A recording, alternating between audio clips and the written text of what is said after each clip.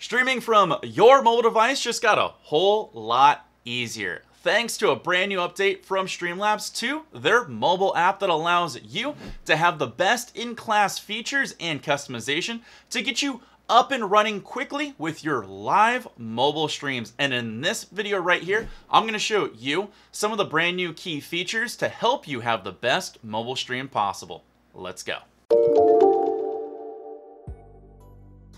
What is up, all you awesome streamers? Wild4Games here, making sure you become bigger and better, this time with Streamlabs mobile app. Now, before we dive into the list really quick, let's just get it out of the way. Yeah, Streamlabs mobile app will work on iPhone devices and Android. So there you go. Everyone can use it. Now let's dive into the key features list and how it will help you. For a more streamlined onboarding process, we will prompt you to pick the way you intend to stream when you first download and log into the mobile app. If you intend to live stream IRL, click Stream Your Camera, click Go Live, and you're off. If you intend to live stream games or content from your phone, click Stream Your Games and complete the steps to ensure your phone will capture your screen. In this update, we introduce Simple Mode, which is the easiest way to get up and running with your live stream within just seconds. This mode is meant for new streamers that want to start streaming quickly.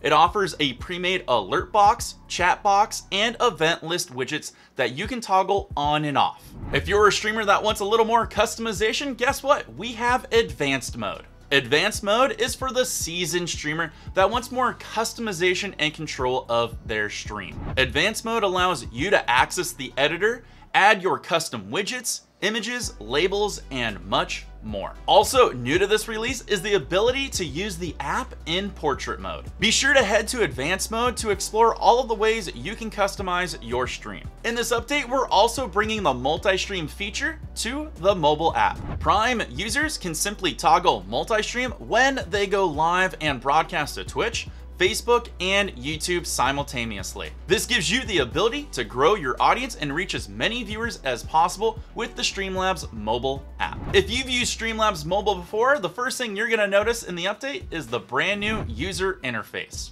Some settings have been consolidated to make it less confusing. The app now features light mode and prime mode, and the editor has a new look to make it more straightforward to adjust and add your widgets. In the new update, you also get more control over your alerts. Perhaps you want an alert to trigger when somebody sends you a donation, but you don't want it to go off when somebody follows you. Very easily doable in the new update. Just head to settings to manually select your preferences. No need to go to the web dashboard anymore. Sometimes it can be confusing to see what the output of your stream looks like.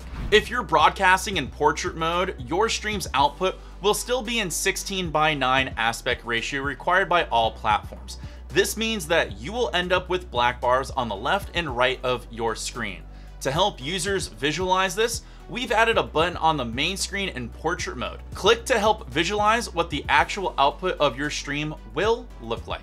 If you've already downloaded and played with the Streamlabs mobile app, you may have noticed a new icon for stream overlays. Keep an eye out for this, which means you're gonna wanna follow us on all of our social medias, our blogs, and our YouTube channel. So do me a favor and hit that big red subscribe button down below, because in the upcoming weeks, we're gonna bring out some more awesome information on the Streamlabs mobile app that you're just gonna love. Now, if you need more help using anything Streamlabs or Streamlabs mobile related, I'm gonna throw a couple of videos here up on screen. They're gonna help you be bigger and better with Streamlabs mobile. Until next time, my name's Wild4Games, and I will see you guys all later. Take care, and of course, peace.